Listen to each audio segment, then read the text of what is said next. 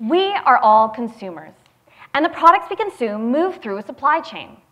A supply chain includes the production of a product in a plant, transport to storage in a warehouse, and transport to the consumer, you. But with all these elements in play, have you ever stopped to think about your t-shirt's carbon footprint?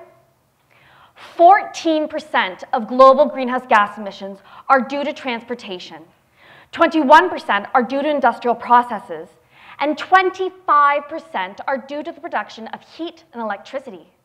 That's 60% for which supply chains are a major contributor. In my work, I design supply chains, also known as supply chain network design. I use mathematics and optimization to find the best combination of plant and warehouse location in addition to transport methods in order to minimize total cost while satisfying customer demand. Recently, Prime Minister Trudeau implemented a federal carbon tax of $10 per ton of CO2. That means that the costs in the supply chain have now changed. Now, a company may choose a more costly, efficient technology if it ends up being cheaper in the long run. But what about that carbon footprint? Currently, supply chain network design considers a fixed known demand. But in my work, I predict consumer demand if they're aware of the product's carbon footprint.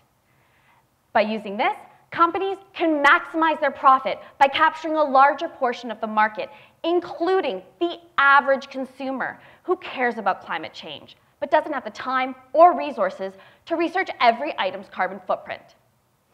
I mean, we all hate taxes.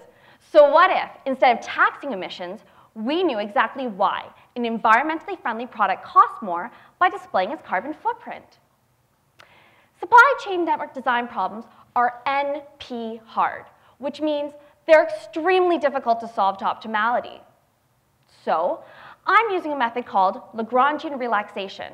See the second panel. If I split my problem into two parts, I can make it much easier to solve.